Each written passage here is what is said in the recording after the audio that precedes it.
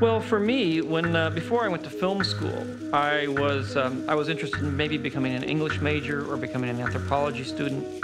I wanted to go to art school and become an illustrator. And those were the options that I was playing with. I didn't know very much about film at all. I was interested in photography, and it was really out of my interest to become an illustrator. I ended up at USC Film School. I didn't know anything about it. I thought this might be interesting. I got in there, and within a month, I had discovered something that I loved, something that I was very good at. I was learning the techniques of filmmaking, and I learned them very fast in a period of 18 months. I learned about animation, about screenwriting, about directing, about camera, about editing, a whole range of techniques, and I learned it very fast.